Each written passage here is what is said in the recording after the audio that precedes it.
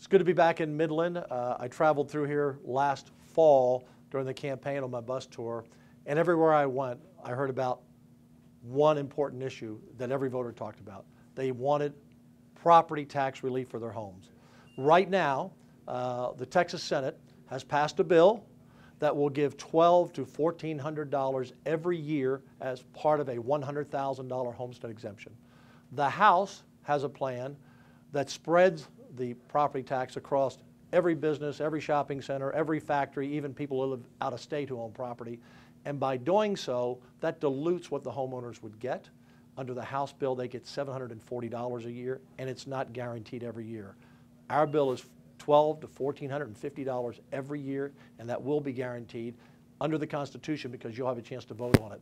So I'm going around the state fighting for homeowners. We have 5.7 million homeowners, and we're fine with giving some of the tax cuts to business as well. It's good for them, but homeowners need the help. And I want you to know that as Lieutenant Governor, we're not going to give up the fight with the Texas House. We're not going to walk away from your $100,000 home exemption. I want you to think about that for a second. So our $100,000 home exemption, if you live in a $300,000 home, now you're paying property taxes on a $200,000 home. You can do the math, $400 to $300. If you live in a $250, you're down to $150. That greatly reduces your property taxes. The House so far is not supporting the $100,000 home exemption. So I'm going all around the state fighting for that tax cut for our 5.7 million homeowners, 40% of which are seniors, by the way. In terms of the session in general, we had a very successful session, made a lot of progress on a lot of issues. One of the things I'm proud of is we've invested several $billion into mental health care facilities, and Midland will be the benefactor, as will Amarillo, of getting hundreds of hospital beds for mental health care that have never existed before. We also have put $350 million into rural Texas law enforcement. So in the counties around Midland, where we have sheriffs that are underpaid and deputies that are underpaid, we're now raising the average salary, or we're raising the minimum salary for sheriffs to $75,000, for deputies to the low $40,000s, for jailers, DAs, investigators. So we're investing a lot in rural Texas because rural Texas deserves it. On the culture front, we passed a bill ending gender modification. Many people called that surgery child abuse, and I agree. We've ended drag queen shows for kids. We, for the first time ever, in the first state, we have passed a bill on tenure for college professors. College professors have the only guaranteed job in the state of Texas, and now schools will have the opportunity to fire them for cause if they're not doing their job. So a lot of things happened this session. Big investments from our surplus, and for those in the oil and gas industry, one of the biggest things to focus on is we must have more dispatchable power, and that means we need more natural gas plants. Wind and solar are fine, but we have too much of it right now. And for example, this week, we're going to have the biggest load on our grid we've ever had, 80,000 megawatts. Well, we only have about 55,000 megawatts of natural gas, so if the wind's not blowing on Friday, those conditions are tough. So we put a $5 billion package, let me say that again. So we put a $5 billion package of incentives for people to build more natural gas plants to shore up our grid for the future. So a lot of things happen, but my main reason for being here today is I want the people of West Texas to hear clearly, the Lieutenant Governor, I am not backing down from getting your $100,000 homestead exemption and your $1,200 to $450 tax cut. It's almost twice as high as what the House offers. So that's what we're focused on, and that's what we're going to deliver. And the Texas Senate, by the way, voted for it unanimously. So it's not just Dan Patrick, it's the entire Senate is fighting for your homestead exemption and the biggest property tax cut ever given, $1,200 to $1,400 a year for the rest of your life in the history of Texas. Yeah. Questions? Didn't you guys originally start off at $70,000 for the bump in the homestead exemption? Is $100,000 the cap? You're not coming down? So it's really interesting. We passed a bill for $70,000 for everyone under 65 and $100,000 for everyone over 65. The House said we'll make the 70 100. So they went to 100. They passed it unanimously, 147 to nothing, and now they don't want to do it. So I don't know if it was all for show back then or what, but we like that sound of 100,000 for everyone, and that's where we are. And let me explain this. without getting complicated. Both the House and the Senate have $17.6 billion in our budgets for property tax cuts. They want to give 100% of that to homeowners and businesses. So when you spread it all out to everyone, homeowners get less. We want to give 70% to homeowners and businesses, but the 30% focused on your homestead exemption. And that's why our plan gets you a much bigger tax cut than the House plan. Governor Abbott hasn't expressed publicly, at least to my knowledge, whether or not he'd veto or be in favor of a homestead exemption at any level. Have you talked to the governor or Speaker Phelan recently? I talked to the governor last week. We met for about an hour and a half, and he said he would sign any bill that the House and Senate agree on. So he hasn't said he's for the homestead exemption. He hasn't said he's against it.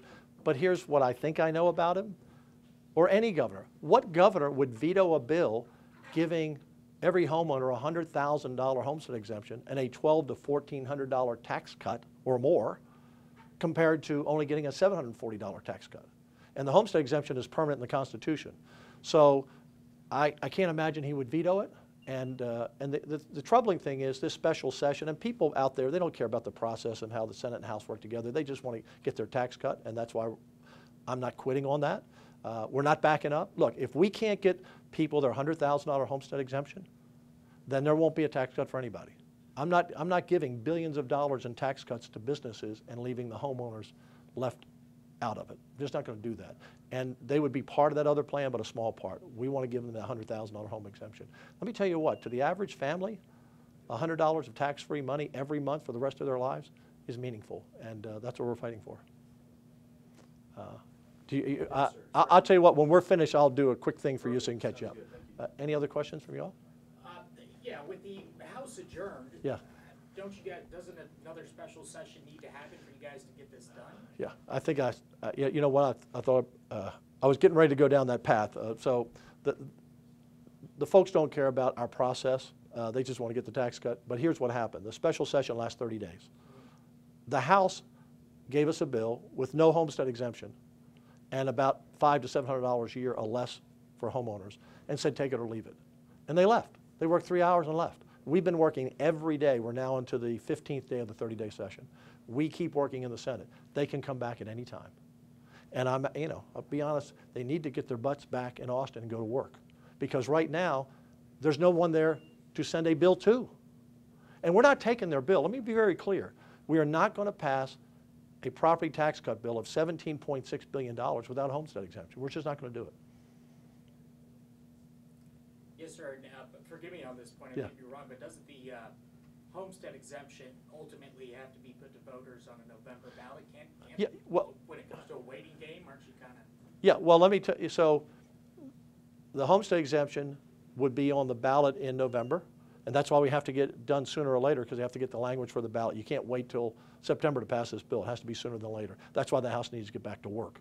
But the last homestead exemption, which was 2 years ago, when we increased it from 25 to 40,000, it passed with 84.9% of the vote. So there's no question that people out there are going to vote for a big tax cut. Yes, sir. Have you spoken with Speaker Phelan recently? Are you confident that House members you know, come back? For all I know, he's on vacation. He left 2 weeks ago. I don't know where he is. All I know is their plan is not a good plan for homeowners. The Senate plan is, and we're not backing up from it. Thank you for the questions. Are you all done? Are you good? I'm just going to repeat to him what some of the things we talked. Sure. I just got one more. Sure. You go and speak to homeowners, especially in Midland, and they talk about their property taxes going up in the past few years. They see the politics behind it. Right. Your campaign, I think, sending out text messages on behalf of Senate members. Right. Speaker Phelan's campaign, the opposite of House members. Right. They just want the property taxes done. You got it. They just, look, the homeowners want the biggest tax cut they can get. And the biggest tax cut they can get is the Senate plan, which gives them a $100,000 homestead exemption and a $1,200 to $1,450 or more cut. And the House, quite frankly, in what they're sending out, they are misleading people when they say this is the biggest tax cut ever. We both have $17.6 billion in the budget. So both sides, they're the same. It's how you spend the money. And they want 100% spread out to homeowners and businesses across the board, which means everyone gets less. And we want 70% to homeowners and businesses, but that extra 30% going to the homestead exemption. So you can't argue with the math. And as I said, they already passed this once, 147 to nothing, and now they're pulling it back out. They just need to go back and pass it again. Thank you all. Appreciate it. Yeah.